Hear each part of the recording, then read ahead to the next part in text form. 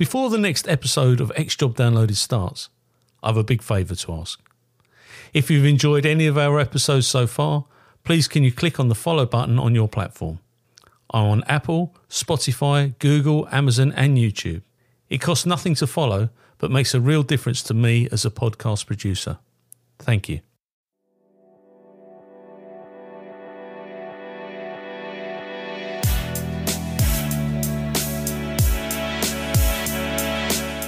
My name is Paul Malleary, and for 30 years I served with Essex Police. During this time I interviewed suspects for murder, abduction, rape and extortion, plus a variety of other crimes.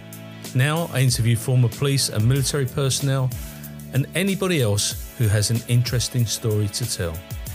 Sit back and listen to X Job Downloaded.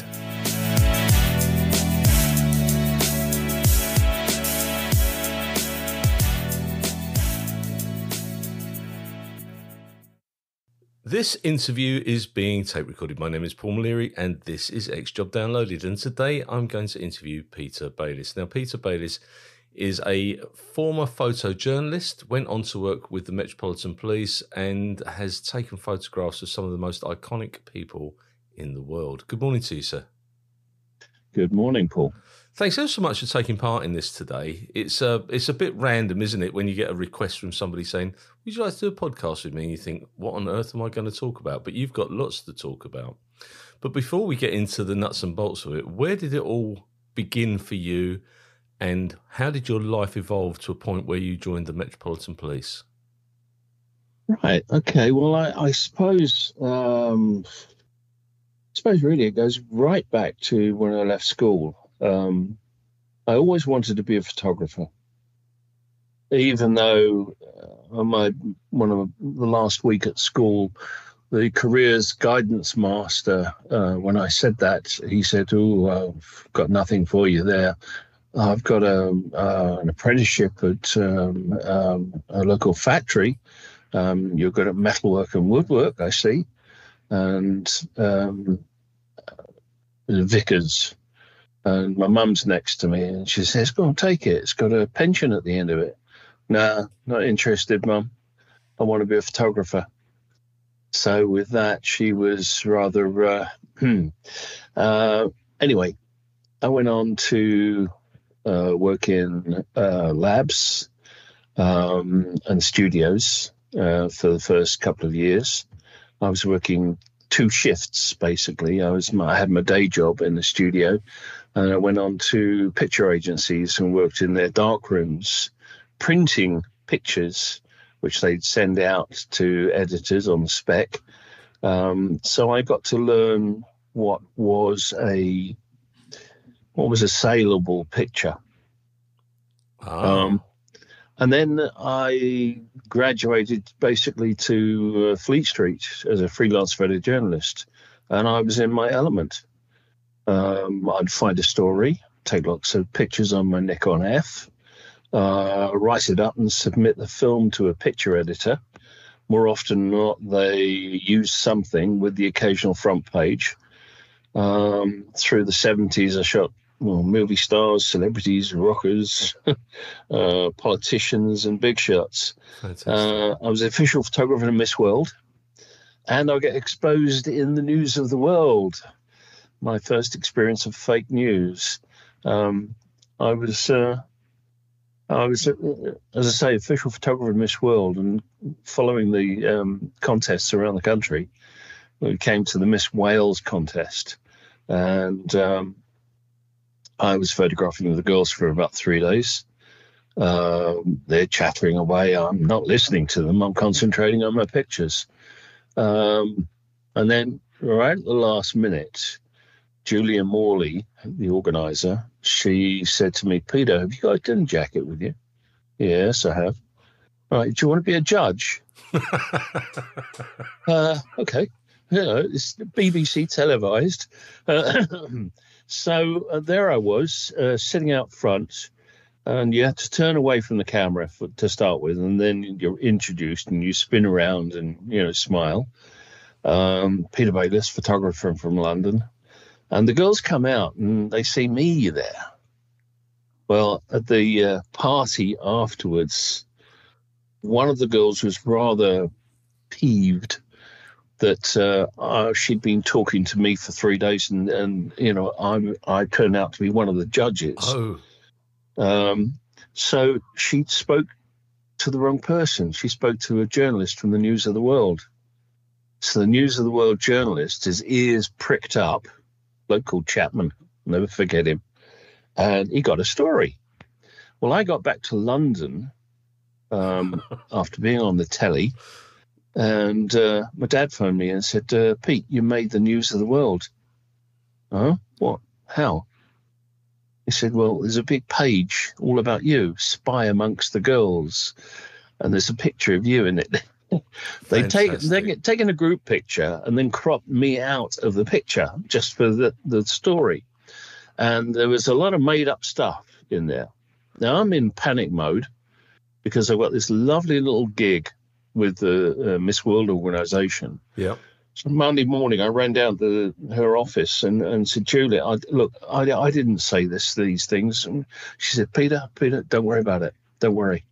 Because I can't buy a page like that. Look at this page. It's because it wasn't tabloid then. It was, full fold. And it's got Miss World. It's got my names in it. It's got... And that's when I learned there's no such thing as bad news. No, there's only good news you can actually exploit. I'm just going to take you back slightly. Yeah. What year did you leave school? What year did you actually leave school? Oh, crikey. Let's see, 68, was it? Yeah, I think it was about 1968. When you were 16? Yeah.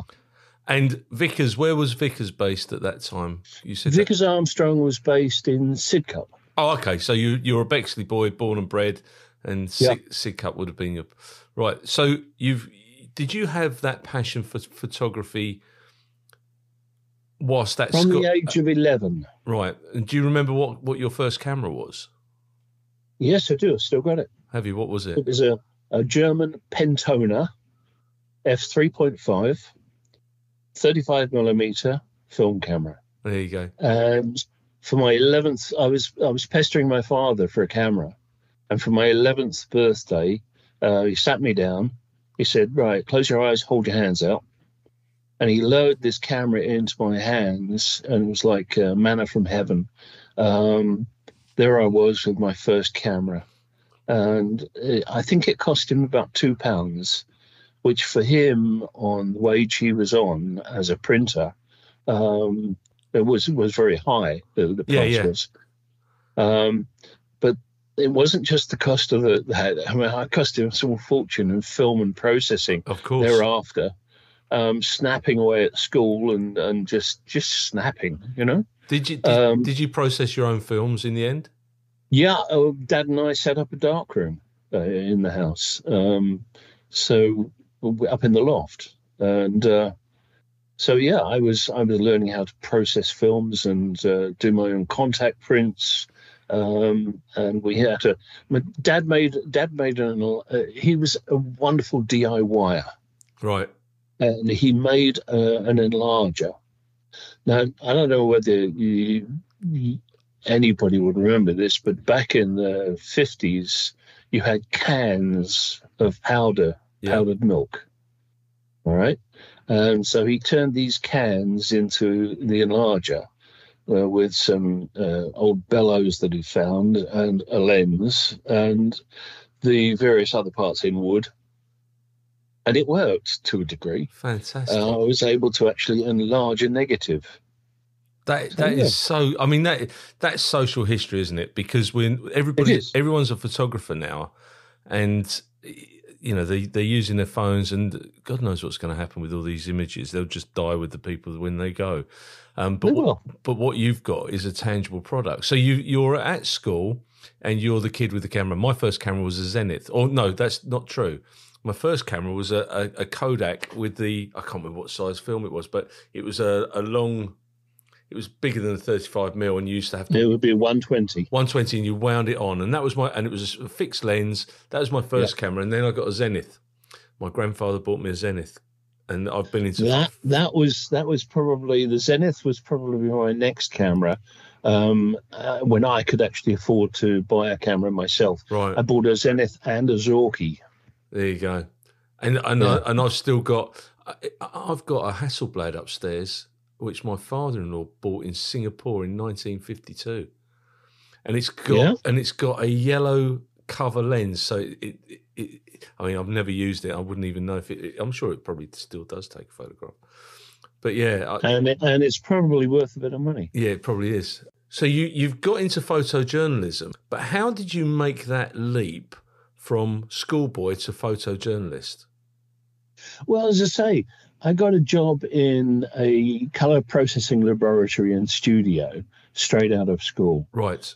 Nagel Roma Colour Studios. That was just off of St Paul's in London.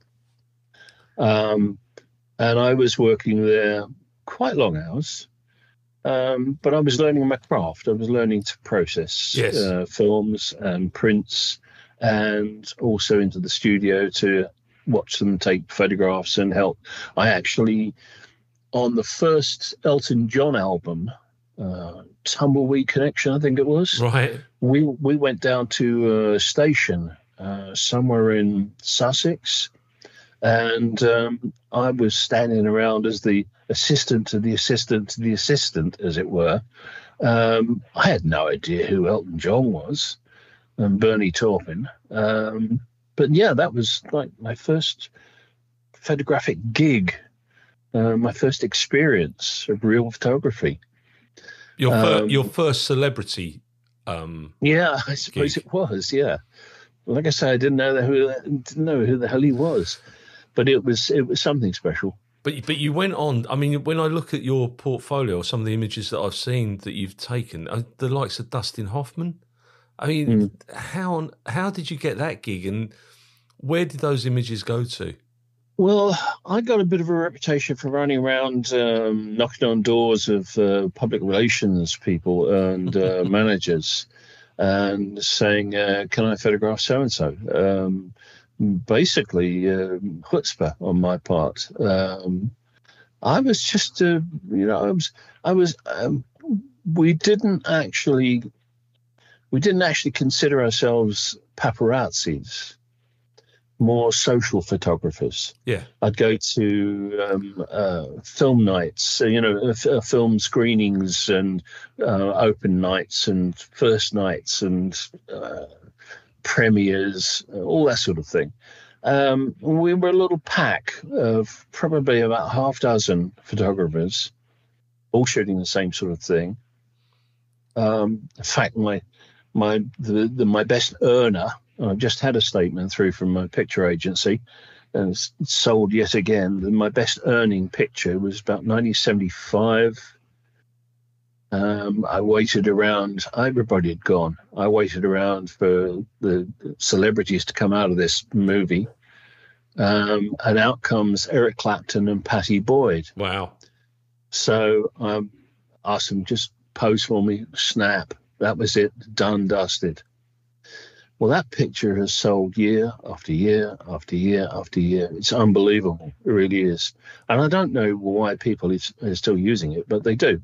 And I get a revenue for it each time. So that's cool. And then with Dustin Hoffman, let's see. I can't quite remember exactly. I can't quite remember the time I went to photograph him, what it was about, but it must have been to do with one of the films he was in. Anthony Hopkins was different because he came into the studio that I had ultimately, and he brought Fats the dummy from the film Magic with him. And for the first 5 minutes, I found myself having a conversation with a dummy. Fantastic. He was wonderful. He really was.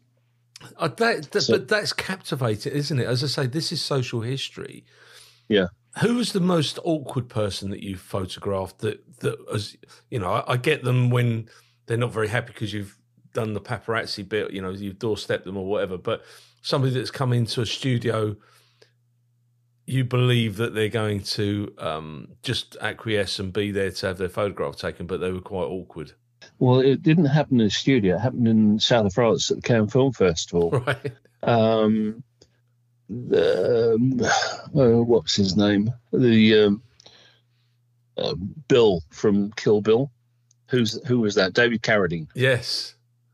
Now, first time I met David Carradine, we went down on the beach and we had a couple of beers, and he's playing a flute, and I'm photographing him sitting on the rocks at the end of the beach. It was really cool, a nice guy. Well, the next year, I go to photograph him. Oh, dear. What a change. Really? He becomes so full of himself and so difficult. He really didn't want to do pictures, but I persuaded him. And, I got some nice pictures of him. The one I thought was going to be difficult, because back in the start of my career, to basically fund buying equipment, I had this job which paid next to nothing at the studio. Night times, I was occasionally working at a picture agency. Right. I was also a bouncer. Oh, really? Yeah. I worked as a bouncer for a group called the Marquis Martins.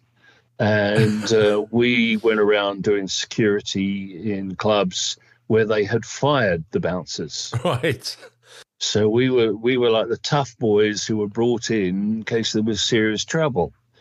And I was employed as security for The Who. Oh, wow. Yeah, I did 3 nights with them at the Lyceum in London. And only recently did I find pictures taken by somebody in the crowd of The Who at that gig. And you can just make out me.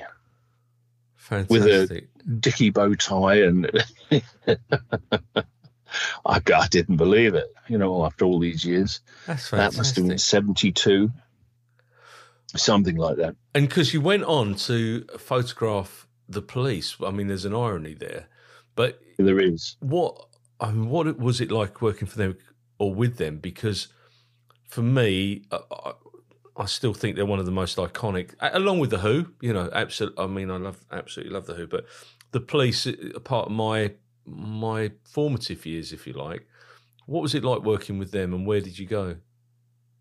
Well, at that time I had a studio in St. Martin's Lane, and almost everybody dropped in, and this French wannabe rock journalist, Guy Robin, used to pop in and use the phone and treat it as like a base. I didn't mind. It was okay. And then one day he said to me, "Hey, Monsieur Baylis, you must come and see this new punk band. They are really good, yes?" And I said, "Not interested, mate. Not interested in punk." No, they're really good. You've got to come and see them." "No, not interested."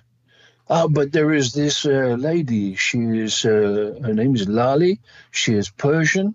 She is beautiful. No? Okay, fine. I'll be there. So shallow. I trotted along to a club in Covent Garden, the Roxy, on the Friday evening. And this was this second UK gig ever. And I met the original guitarist, Henry Padovani, who was chatting up Lali at the same time. So I got to know Lali and photographed her. But then he said to me, "You've got to photograph the band." Okay, all right, fine. I thought, I'll placate everybody and get a couple of pictures, and then I'll get to meet this girl. Absolutely. And so the band struck up on the stage. The hairs on the back of my neck stood on end. What was I listening to? It was just unbelievable. It really was. Yeah. So you've got Sting, you've got Stewart Copeland on drums, and you've got this Corsican guitarist, Henry Padovani. So I jumped on the side of the stage and photographing them, etc. And a hand grabbed me and pulled me off the stage. And it was the brother, Miles Copeland, the manager. Right. What are you doing? Well, that bloke there. And he said, come and photograph the band. Oh, okay, fine. And thereafter, we got on okay. But I followed them around. I think within 2 days, I'd taken them out round to Covent Garden and to a photo session in the streets. And then I followed them around for various gigs. Rock Goes to College. Oh, wow. Yeah. And I was booked to go to the States by the record company to Boston and New York to CBGBs. Yep. And yeah, it was great, it really was. Did you went to CBGBs? Yeah, CBGBs. Which is where that's where Blondie, Talking Heads, the Ramones, all those fantastic bands basically got their break. Yeah, but I wasn't at the time aware of the history. No. It didn't compute with me at all. No, of course. So I was just there to take pictures of the police and have a bloody good time. Well, yeah.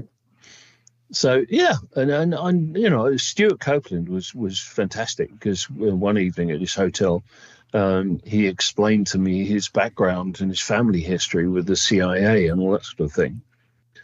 Because his father, they thought his father was just a businessman and a jazz musician, jazz sax, and they had no idea he was the chief in the Middle East of the CIA. Wow. And when they found out, they kind of like rebelled against that. That was too corporate, man.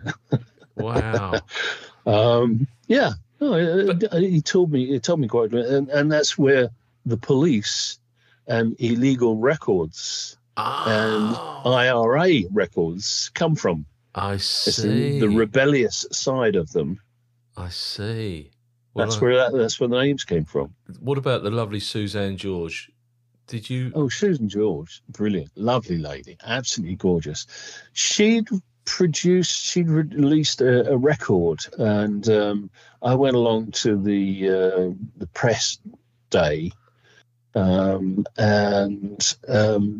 she posed for me, and I set up how I wanted to photograph her, and yeah, she was really cool, lovely lady. Yeah, but you know, with all of these people, as a photographer, you photograph them and you're gone. Yeah, absolutely. You're lucky if you then see them again.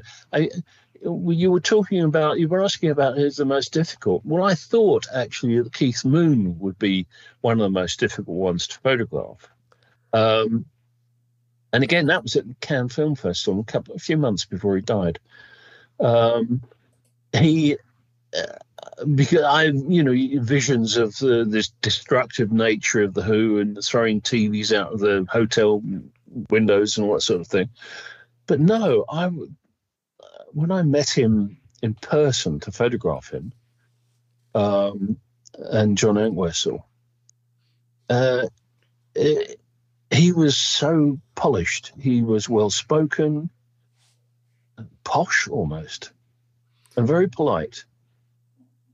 Total shock. Yeah, and I've heard that of him because he was quite a philanthropist as well, despite the fact that most of it was drug and alcohol infused. But, you know, he supplied instruments to a local cadet force. He was very passionate about what he did and very, very enthusiastic, let's say.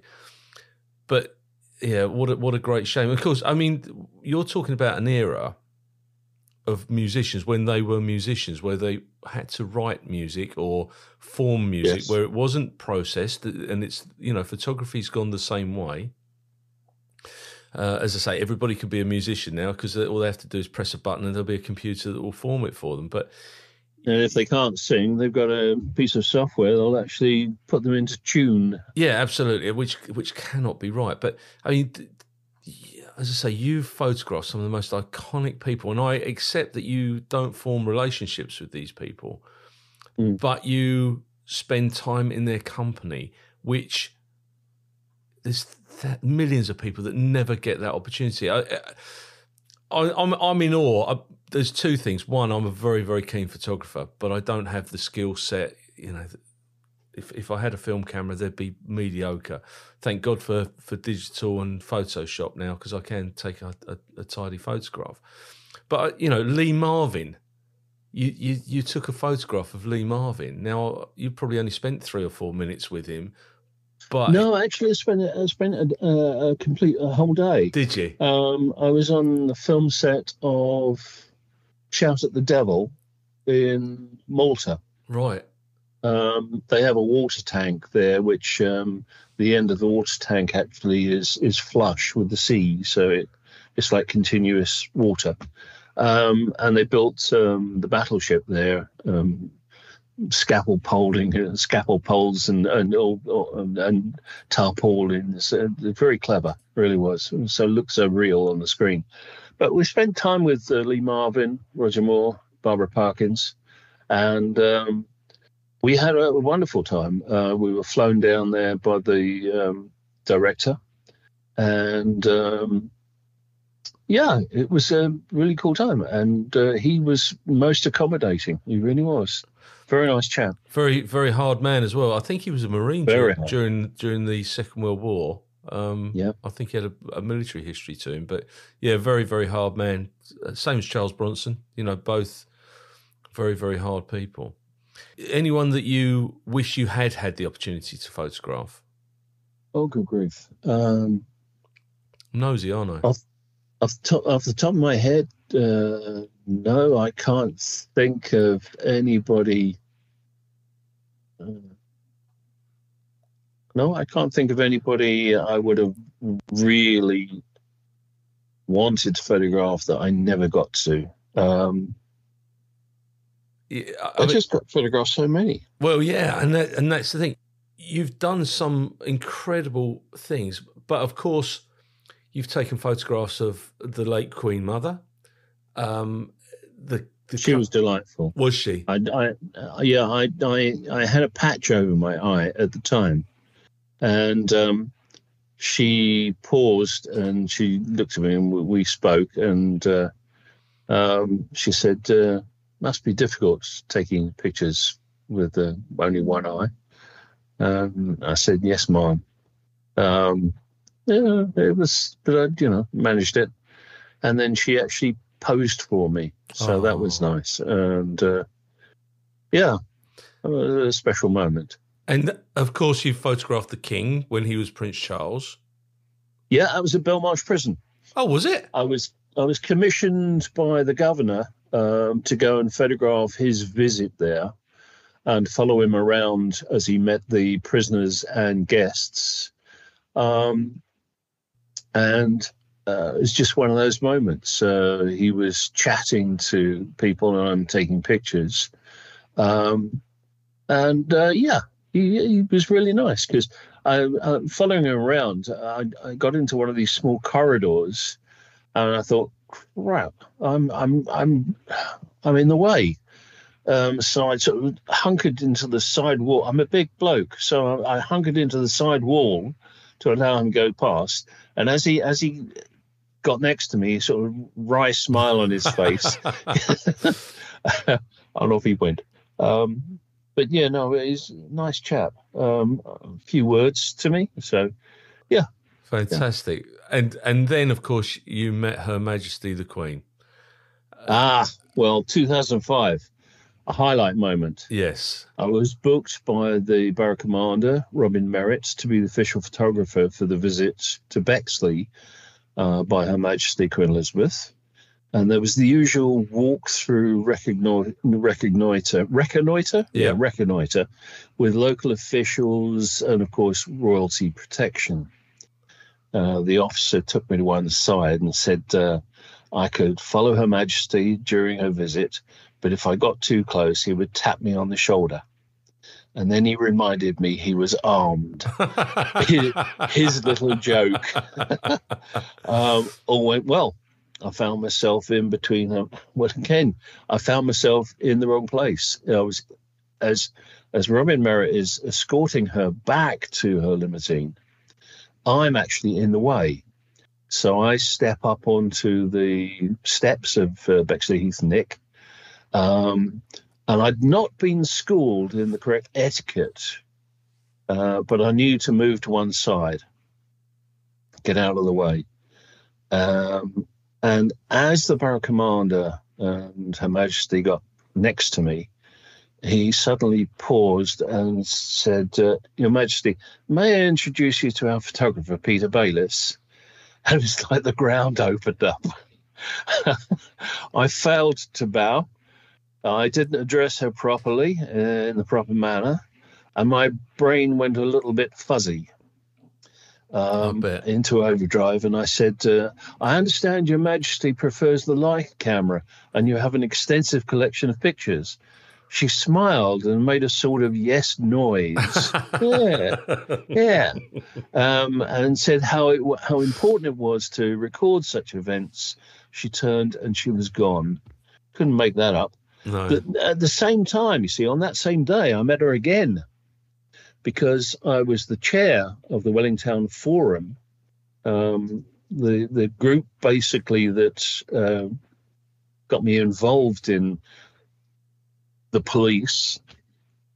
Because I was the chair, I was invited to the community lunch. Wow! And I sat 2 tables away from her.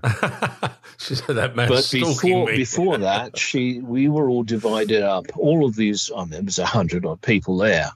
But we were all divided up in small groups of 6, and she went from group to group to group, and she was introduced to us by first name. And it came to my group, and this is Peter. He's the chair of the community forum. And she looked at me, paused for a second there. She looked at me as if she was thinking, yeah, we think we've seen one somewhere before. And she said, isn't it wonderful the way they've renovated this old house, the mansion house in Danson Park? And I said, I'd been to school then. All right, it's ma'am, not ma'am. Yeah, ma'am. Ma'am is old-fashioned. She liked the ma'am, which is more modern. Ma'am, as in I said, yes, ma'am. I used to come here as a child with my parents and have ice cream and teas on the terrace. No, she says. With that, she turned and she was gone. So that was a second nice moment in one day. Yeah. So I'm going to take you back to a couple of points that you raised earlier on. You're working in Fleet Street, as a youngster, and the print world was gritty, wasn't it? I mean, you had to work, and you had to work bloody hard in order to achieve. And the unions were very strong in Fleet Street at that particular time. Don't get me started on unions. No. We won't go down that route. We don't. But the whole face of the print and photography was completely different to what it is now. I mean, I worked at the baseball on the weekend, and the photographer there was zapping as many photographs as they wanted and put them on a card into the back of their Apple phone, and they were sent back to the editor in the States. I mean, in an absolute heartbeat. But to capture that one shot as a young photojournalist, how did you know you had that shot? Because you've only got 30-odd exposures. Yeah, 36 frames. And more often than not, you'd use that 36 frames pretty rapidly. Yeah. And you keep your fingers crossed that one frame out of that would be just subtly different from the others and just make the grade. Right. More often than not, they didn't. They were just average pictures. But every so often, you got a picture which was unique. Yeah. I went to see Mel Brooks, who was giving a Guardian lecture at BAFTA one year, talking about his work. Now, I had a motor-driven camera. I'm sitting in the aisles between the seating, and I'm sort of pressing the shutter, and it's quite a noisy camera. Yeah. And all of a sudden, I think it pissed him off, to be honest with you. At one point, he looked in my direction. He stood up, leant forward over the coffee table, and made this face at me. And I had the briefest seconds to change the focus and zoom slightly and press the button, and I got 3 frames, one of which was absolutely pin sharp perfect. Fantastic. And it wasn't until probably some years later that I realized that what he was doing was a gookie. Now, do you know the Marx Brothers? Yes. Right? Harpo Marx, the one who didn't talk. Yes. In the 1920s, the story goes, he would be waiting outside a shop in Fifth Avenue. In the back of the shop was his older brother gambling. And the window of the shop was this short, squat Italian-American called Gookie. Right. And he'd hand roll cigars all day long. And as he was concentrating, his face contorted and he made this expression. Now, Harpo learnt how to do this, so he used it in his stage act, because they were a stage act then, before films. And he'd do it at the window, and Gookie would get annoyed and chase him. Couldn't catch him. So that was the origins of the Gookie. Well, I never. And when he actually sort of purses his lips and pulls this face on film, that's the Gookie. So Mel Brooks had blown a Gookie at me, and he's very rarely in his life. He's now in his late 90s, I think. Yeah. He's very rarely in his life blown a Gookie at anybody. So I got the picture. There was another time working with the parachute regiment. It was 4:00 in the morning, and with the Pathfinders, we're yomping across wherever it was, and we get to a field, and we're on our bellies crawling, and flare goes up from the opposite camp. So we press our faces into the ground, and I'm trying to protect my camera gear. And then all of a sudden, all hell breaks loose. There's trace of fire and explosions. We'd been spotted. The one thing I would say, that while I'm prone on the ground, from the left somewhere in the distance, I hear this like an army of ants coming across the fields, and it was the parachute regiment, and it just sounded so weird. It really did. And all of a sudden, all hell breaks loose. So I'm running across, and I hit barbed wire. I go arse over tit. One camera goes into the deck. The other camera I'm hanging on to for dear life. And I'm sitting there, sort of winded, and it's pitch black. There's all of this nonsense going on. I'm got a roll of film, transparency film in the camera. in the dark. I set the lens to what I think is infinity. I twiddle the dials so it's the correct speed, etc. And I just hold it, set the motor to continuous drive, hold it up in the air, and just press the tip. 36 exposures. Get back to London, and I've got something like 52 rolls of film. Bloody hell. Take them into the lab and get them to process. I said, that one, do not cut it up. Just process only. Do not cut it. Well, when I went back there next day, that roll of film was unrolled on the light box, and it was just one long black piece of film, being transparency. And there was one frame in the middle of that roll of an explosion as it hit the soldier who tripped the wire. Oh, no. And the soldier in front of him was not yet blown off his feet. And that explosion actually illuminated the scene just enough for my camera. That was embargoed by the MOD for 10 years. How did you get invited along to this as a gig? I found out the Ministry of Defence said, can I go and work with Parachute Regiment?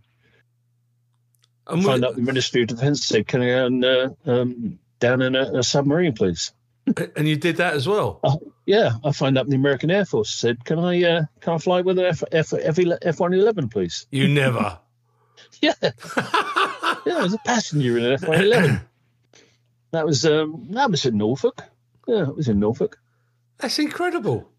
In those days, you could get away with those things. You could do them. You know, you phoned up, you asked politely. Yep. And there were certain rules and regulations and things you couldn't do. And all my pictures had to be vetoed. Of course. But, you know, it was just one of those things. I was in Athens once and in a hotel, a 5-star hotel. Okay. It was for an ABTA conference, Association of British Travel Agents. Yep. And I come down, I'd got nothing to do. That's right. Yes, it was not only that, but I found there was a film being shot there. And I can't for the life of me remember the name of the film, but I contacted the director, and he said, "Well, look, Pete, it's piddling now with rain, mate. You know, we're not doing anything on the set at the moment, but if you hang around, when it dries up, I'll give you a shout, and you come out, take some pictures." Okay, thanks, cool. So in the meantime, I've got nothing to do, so I wandered downstairs, and as I'm passing the banqueting hall, there's 2 monsters standing on security on the doors. And through the open doors, I see admirals and generals and God knows what else, with so much salad across their uniforms, you know, all these medals. And I'm thinking, hello, what is this? 60th anniversary celebration of the Russian Revolution. Wow. They were Russians. 1976. So I showed my international press card to one of the guys on the door, and he just ushered me in. So there I am. I'm photographing all of these people. Eugene Lewistic came up to me. He was the translator. And he said, "Oh, nice to meet you," etc. So I said, "Can I get captions for these?" He said, "Yes, yeah, come down to the embassy. Here's my card." Show that at the gate. So the next day, after I processed the films and made contact sheets, I took them all down to the Russian embassy, pressed the bell. This embassy is huge, and it's clad with iron bars and a real fortress. So this guy comes to the gate, and he's built like a brick house, brick shit house. He is short, he is wide, and he's got a crew cut that's just unbelievable across his head.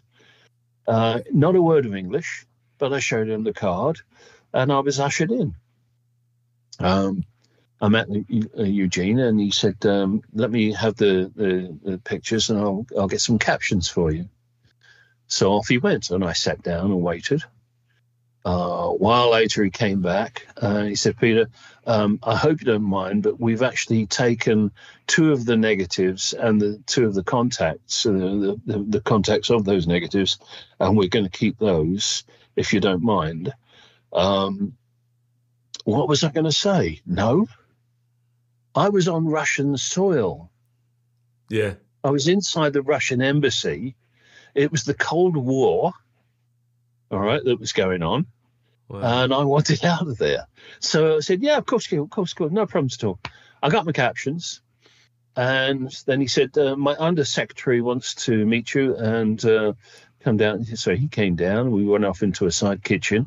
And out comes a bottle, clear liquid, no label on it, and some glasses, tiny glasses, and pretzels. And the undersecretary then just started talking in Russian. And he went on and on and on and on. And Eugene then translated to me. He said, "My undersecretary wishes to send good wishes from west to east, and thanks you for coming in today with your pictures, and wishes you success." He said a lot more than that, mate. So there I was. And to be honest with you, that stuff was strong. After a few of those, anyway, left there. Pictures went back to a picture agency in London. And I dare say that those pictures did actually end up on the desk of a security service somewhere. Of course. Of course they did. But, that's just the way it went. I got lucky time after time, being invited in and treated well. Yeah. But you make your own luck, don't you? I mean, there's a photograph that you took of Pete Townsend with David Essex. Yeah. Again, that was the Cannes Film Festival. Oh, was it? The Who were there for a concert at Fresius, a place called Fresius. And I went to the party there. And there was David Essex, and they were talking, and I was the only photographer standing there. So, guys, can I get a couple of pictures? Yeah, sure, no problems. And so they played up for the camera. Fantastic. And I got the picture. David Cassidy as well. I mean, these are iconic people. People listening to this podcast. There's 98 countries that receive this podcast at the moment. I'd like to get it to 100. But there'll be people. We're talking about people that are recognised across the globe. Yeah. And, the picture of David Cassidy coming out of, it looks like a concert or similar. It's coming out of the first night, Leicester Square Theatre, Leicester Square Theatre Cinema. He was coming out of the first night, and he was absolutely mobbed. Yeah. And I was probably one of the luckier of the cameras there. I just got the picture. Yeah. Brilliant. Luck. So I'm gonna take you back again. So you're in the Soho area, and you decide that you're going to go home to Gerrard Street, which is Chinatown, part of Chinatown, where you are viciously assaulted by some Sunderland fans. What year was that? Early 80s, 81, 82, something like that. Right. I can't remember, honestly. I mean, the Jam did a song which includes a lyric about my life spun around me. But how did you react when you were assaulted, and what was the basis of their attack? Well, we will never know, because they were gone by the time I came round. I was being picked up out of the gutter by a cabbie who said, "Look, mate, I saw what happened. I'll drive you down to West End Central, Nick. Yeah. And you can report this to the police." So sort of staggered into his cab, and off he goes. And as we get halfway down, I think it was Beak Street, He pulled over, opened the cab door, and said, "How'd you get, mate? It's just down the road there, all right? You cross over, and it's Savile Row, all right? And the next there." And I'm standing there dazed, and into his cab gets 6 Japanese tourists. No. He saw money and got rid of me. Oh. So I wandered over there to the police station. I sat down. I told them what had happened. There was nothing they could do. It's long gone, done, dusted. How many football supporters were in London that Friday night? You know, no CCTV, nothing. There was nothing like that. No, not then. So I was steered off to hospital, X-rayed in case of a head injury. And then I managed to get myself back to my digs. The next morning I woke up, I opened my eyes, so the swelling in my right eye had gone down. So I opened my eyes, and all of a sudden the light above me and the ceiling split into 2. Oh. And I knew I had a problem. So wherever I looked, everything was splitting into 2 because the right eye was fixed. What had happened, the punch had been so hard that it split the orbit, and the muscles and tissues that pull the eye around were trapped in that split. So wow. I spent 3 years plus going backwards and forwards to Moorfields Eye Hospital. Yeah. I had a very lovely lady looking after me, Miss Tasker Watkins. Her husband who was recovering from cancer at the time, 32 years of age, Rodri Tasker Watkins, the son of Lord Tasker Watkins, the man who oversaw the Aberfan disaster inquiry. Oh, wow. So it's quite surprising who you bump into at times. And he became a good friend, and I had lunch with him a few times, and he advised me in areas of business. And then, unfortunately, he died of cancer. Yeah, so I was back on my feet, but I'd lost my confidence. And I played it kind of safe by working for banks and financial institutions and technology companies like Hewlett Packard, etc. Fed her off in these huge computers, and I also got into things like desktop publishing. Right. My father's roots were in printing, and I saw this new thing called desktop publishing. So I immediately got on a plane and flew to Massachusetts, where one of the main manufacturers was for this desktop publishing system. Then I flew on to Salinas in California. And while in Salinas, I had lunch at the Hog's Head and met Clint Eastwood. It was just bizarre. It was bizarre, but it just happened, and the software company was called Ventura in Salinas, California, and each company gave me boxes of their software to bring back to London. So I sat down on a very early IBM personal computer and learned how to use this stuff. And it was a period when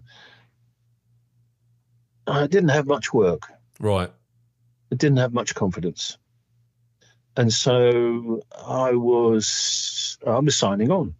Right.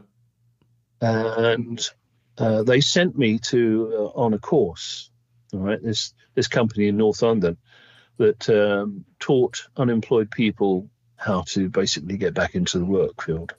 Well, I thought I'd go, along and see what it was all about. Well, their computer course was quite basic. Yeah. And they soon realized that I knew more than they were teaching. And then they turned around to me within a day or so and said, "Peter, can we offer you a job?" So, as I've said before, I'm up for a challenge. So I said, "Okay, fine, great." So there I was, teaching desktop publishing, something I'd only just learned, to a class of 30 unemployed people.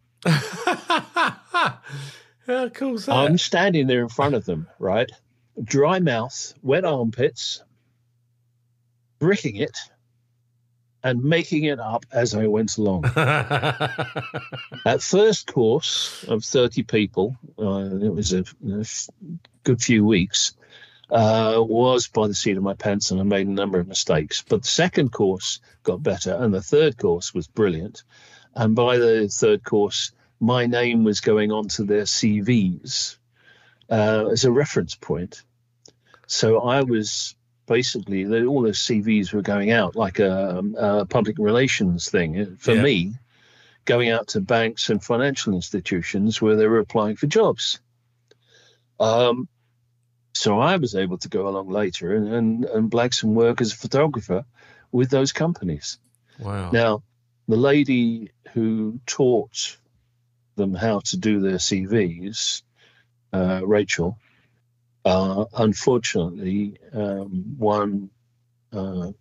think it was one Saturday night, a former friend of her boyfriend, a recent boyfriend, knocked on the door and was piddling down outside, and I've got nowhere to stay. Can you put me up on your couch? Yeah, okay, because she knew him. But he was high on something, and he knifed her to death. Oh, no. Yeah, something like 40 stabs, and just hacked her to bits while she slept. And who was she? She was the lady at this company who taught the adults how to produce a decent CV. Oh. And she gave them assistance on applying for jobs and how to talk to people for getting a job. And we came in on the Monday, and we were all grouped together, and we were told the sad news. Oh, that's terrible. Yeah, that is. That is. I didn't stay there much longer. No, it just soured me. Yeah. And so then I went out, and the moment the people out there realised I was out there freelancing, they were using me. Brilliant. So. Yeah. So you volunteer for the Metropolitan Police, and you start on doing 5 days, 7 days, back to 5 days, blah blah blah, and they realise that there is a value to what you do, and they start paying a sum to do it. Borough Commander had found a small budget, about 10k, I think it was. And so he said, you bill us for each job you do, and we'll pay you. Okay, fine, great. So I just went on, and it grew from there. That lasted for about 4 or 5 years as a freelance. Right. And I was covering everything they could throw at me. I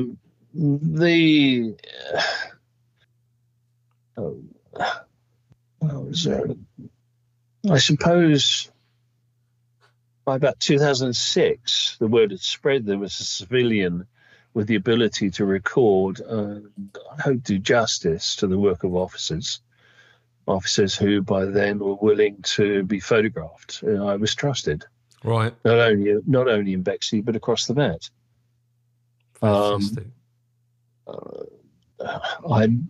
that time, I'd produced and directed some videos for the Met. Right.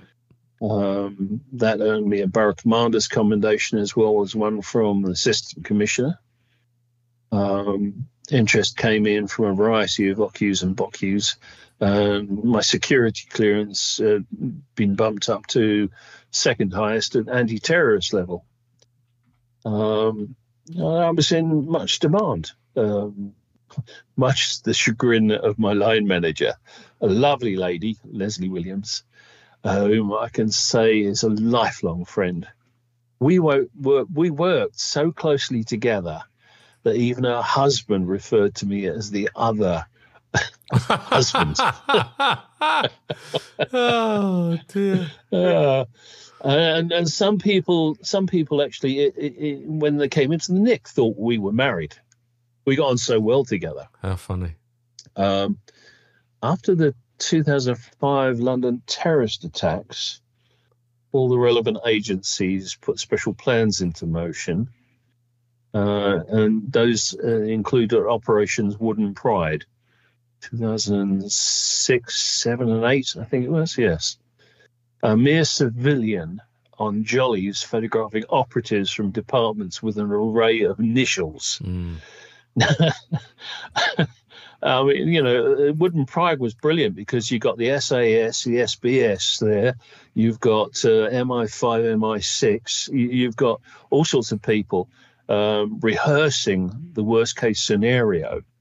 You've got one of the Wooden Prides. You've got RAF helicopters hovering over the what's that thing that goes across the Thames to stop the water coming through? The Thames barrier. Yeah.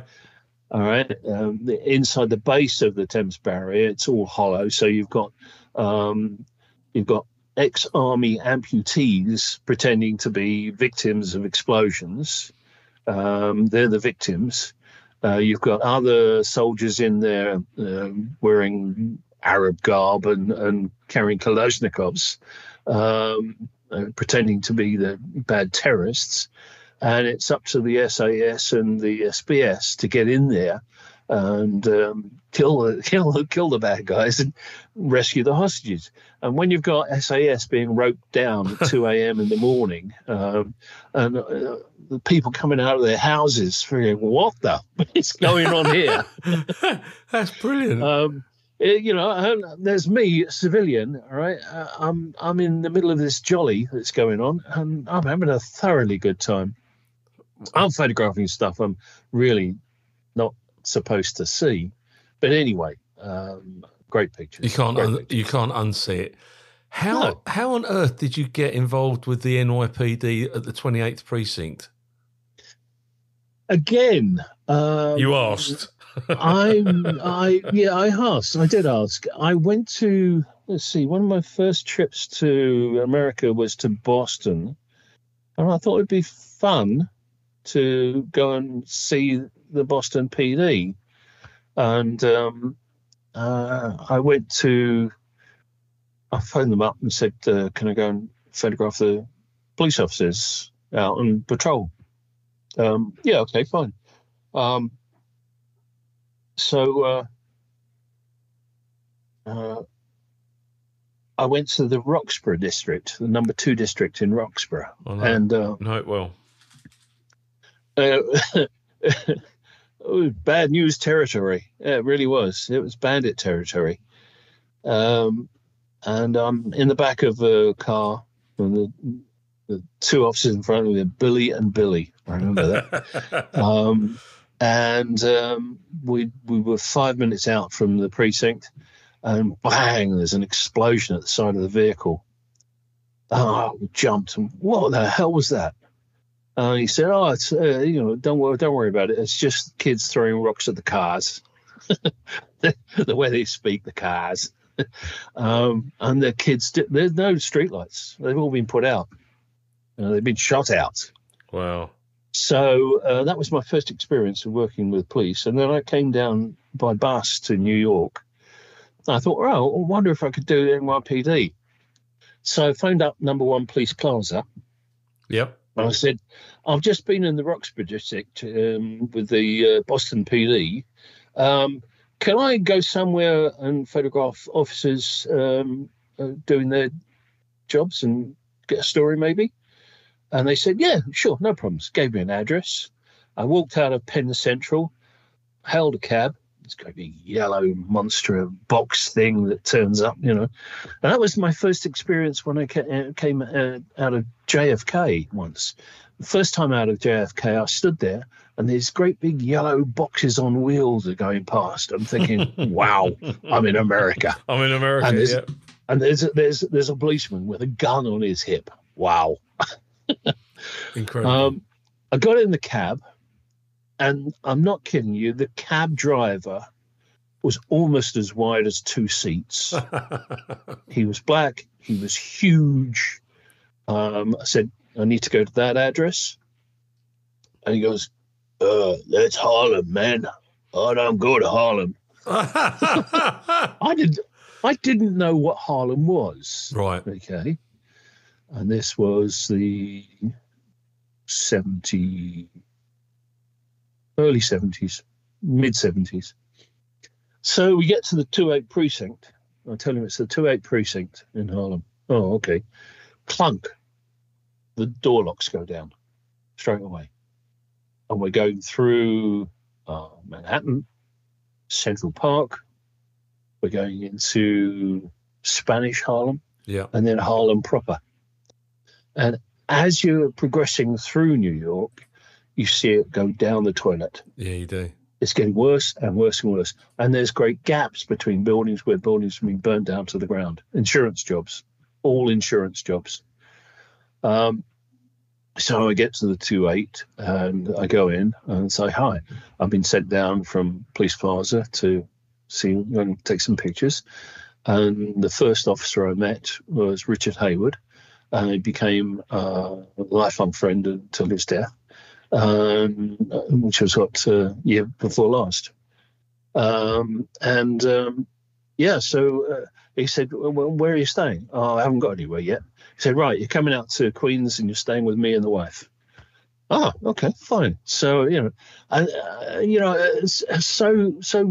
so kind was he that he would have a clam bake. All right, a barbecue and a clam bake in his back garden, and he'd invite all of his neighbours and friends in to meet the Englishman. I was treated like royalty. That is so cool. First night out on patrol with them, we got back, and there was a hole through the siren on the top of the roof, and they were looking at it and said, "Oh, somebody's taken a pop shot at us. Somebody had shot a bullet through that siren." I'm sitting in the back of this thing. So it's basically gone over my head. And there was one point when I was with Richard, I decided to go into the city on my own. And I went in and I went around the subway system. Got out at one point and walked around the streets and back onto the subway and said to... got a bit lost and asked this guy for directions, and he looked at me rather strangely and he said, yeah, over there. So when I got back to Richard's, what'd you do today? And their mouths went, Peter, you did what? You went where? Yeah. You were in Harlem on your own, a white man? Peter, you don't ever do that. White people have gone into Harlem and they've never come out. Never been seen again. No, never seen again. And it was quite bad because we saw some bad things and saw a lot of dead bodies. Yeah. We got pictures of dead bodies. I was allowed to walk into crime scenes. There were 7 bodies in one apartment one day. Santo Dominicans from the South Bronx.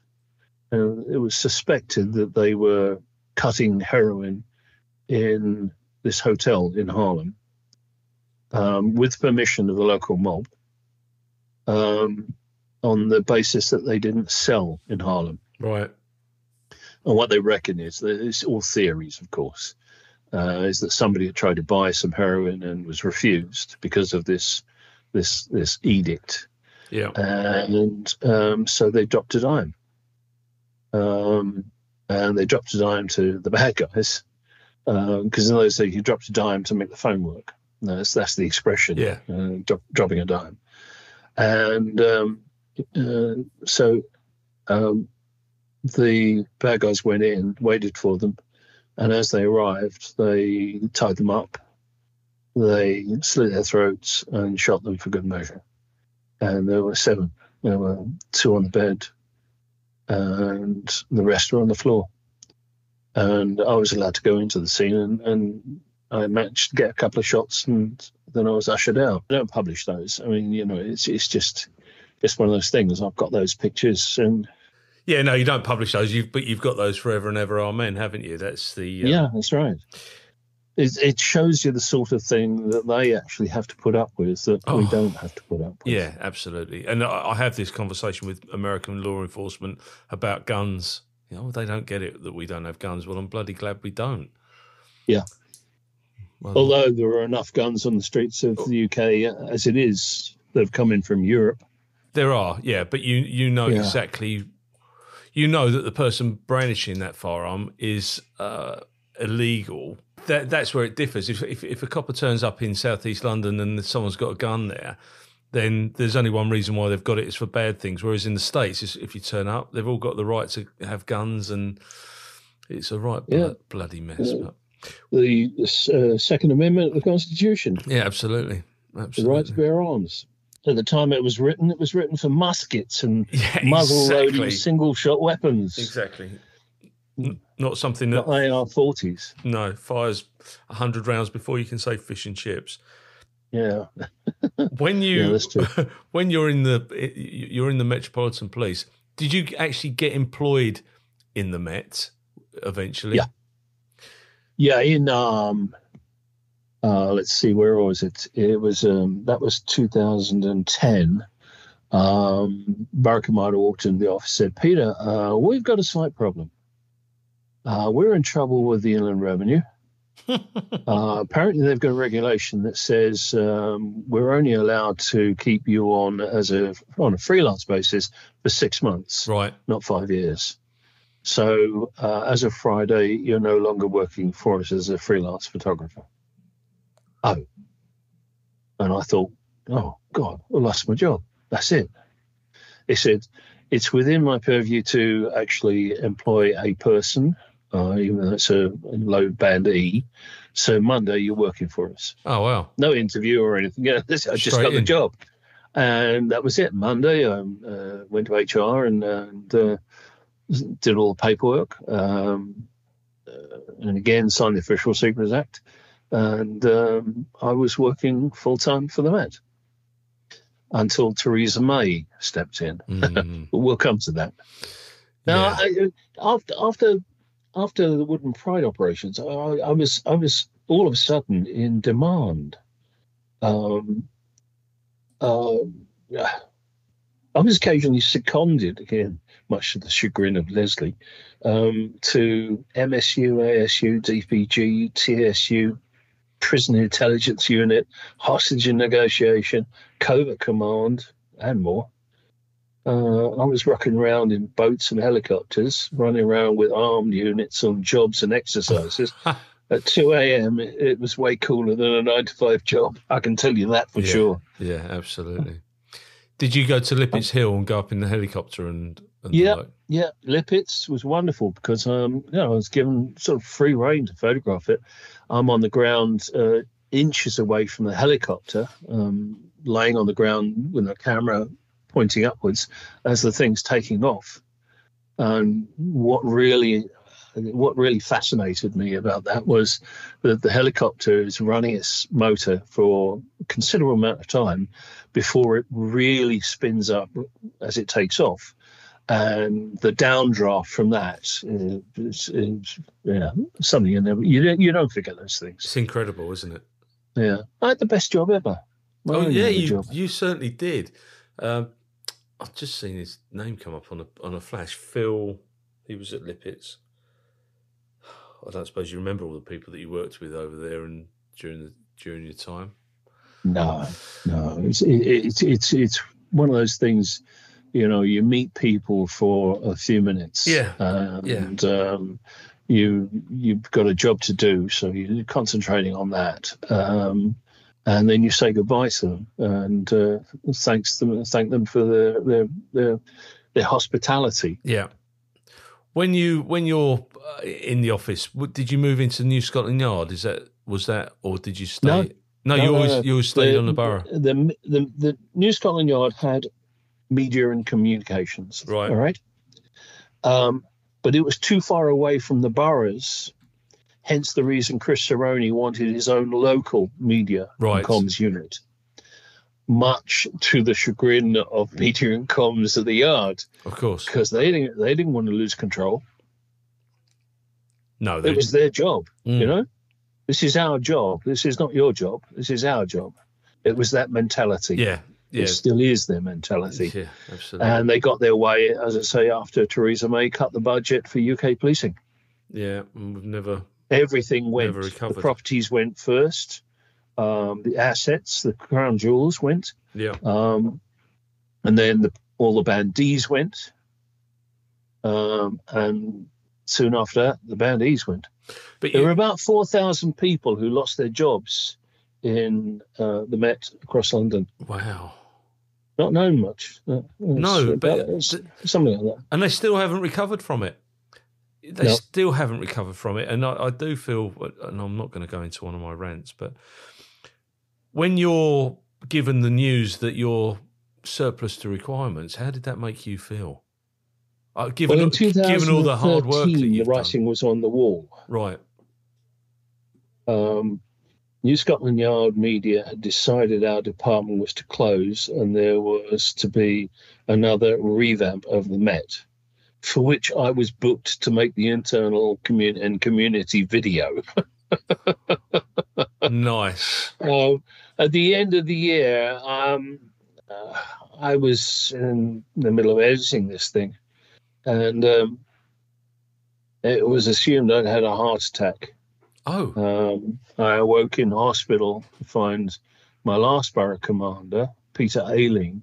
Yeah. Wonderful, wonderful bloke. He's now Assistant Chief Constable Kent. He is. He was standing at the foot of the bed, showing concern as to how I was. It's a very special person who does that. So it took me 6 months to recover. And while recovering, I was sent a note from my then line manager at Media and Comms saying, look, sorry we've not been in touch. We didn't actually know for a month that you'd actually gone into hospital. Took them a month to find out one of theirs had gone down. And they said, you do realise, of course, that if you don't come back immediately to work, your pay is going to go down to 50%. Yeah.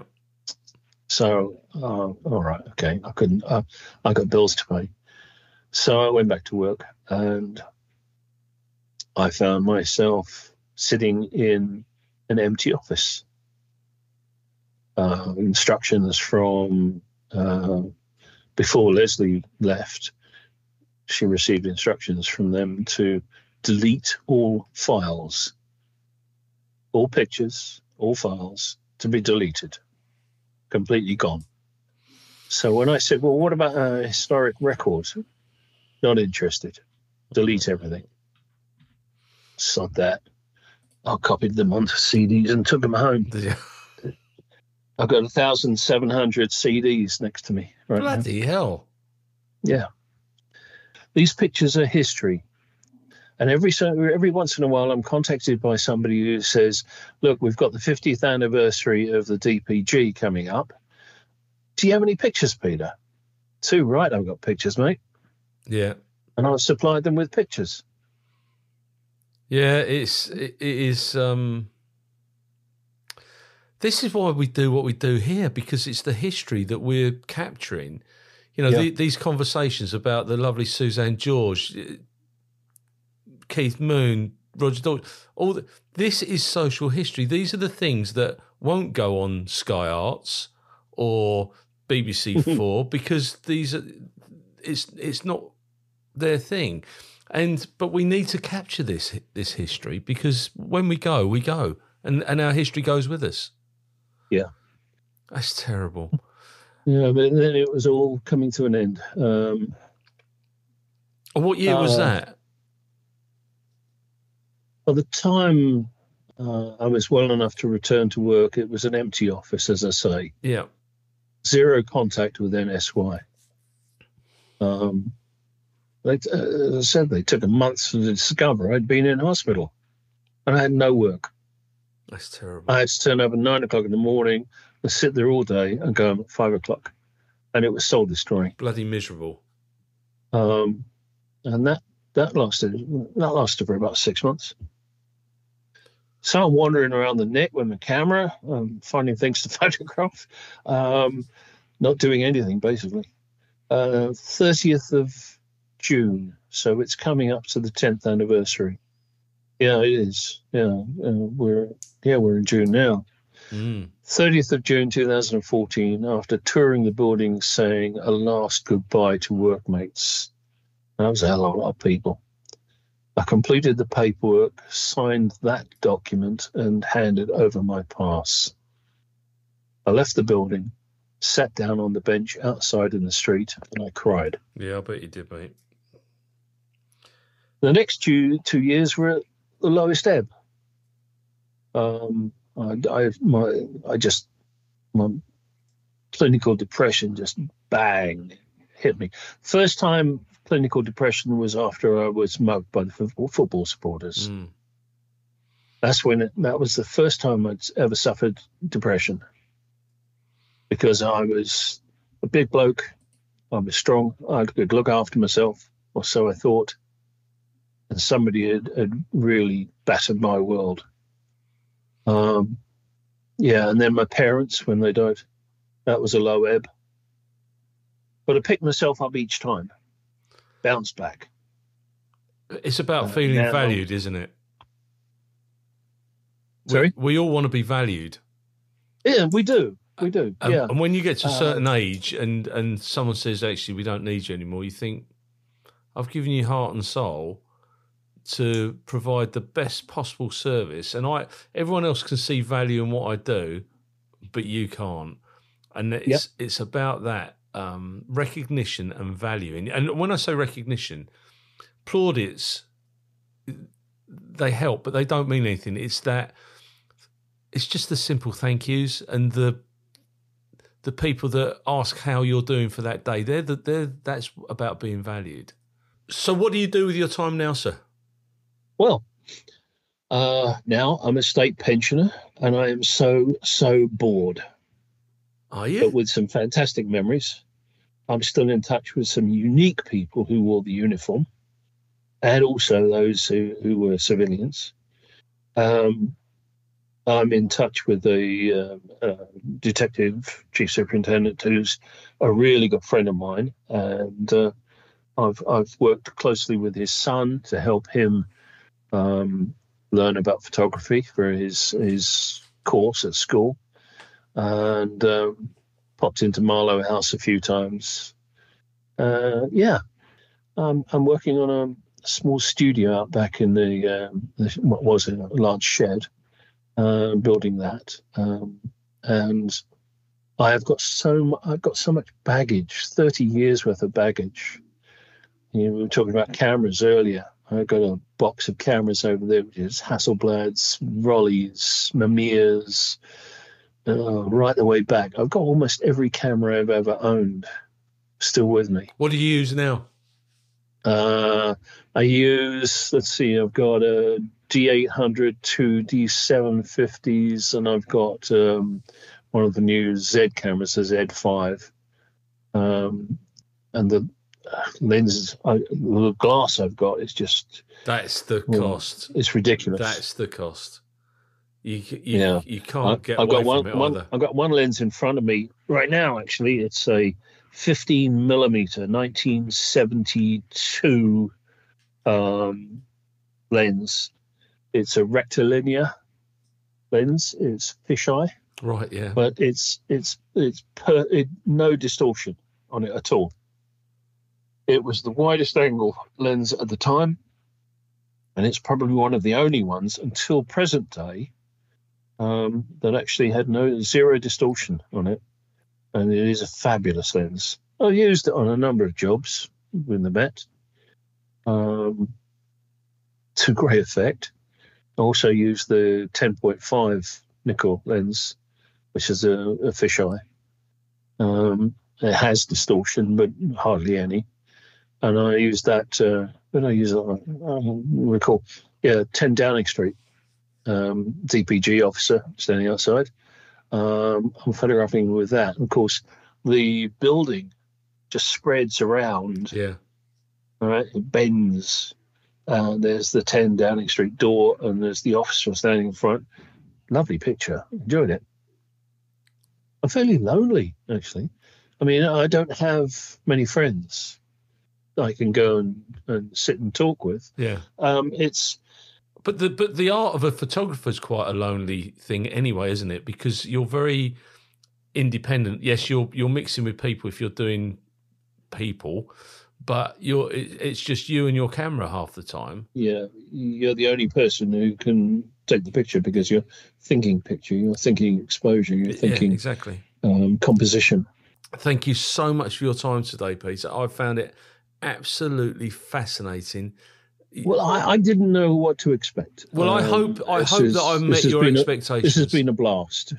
Well, I'm very grateful. So thank you so much for your time, and I will speak to you again very soon.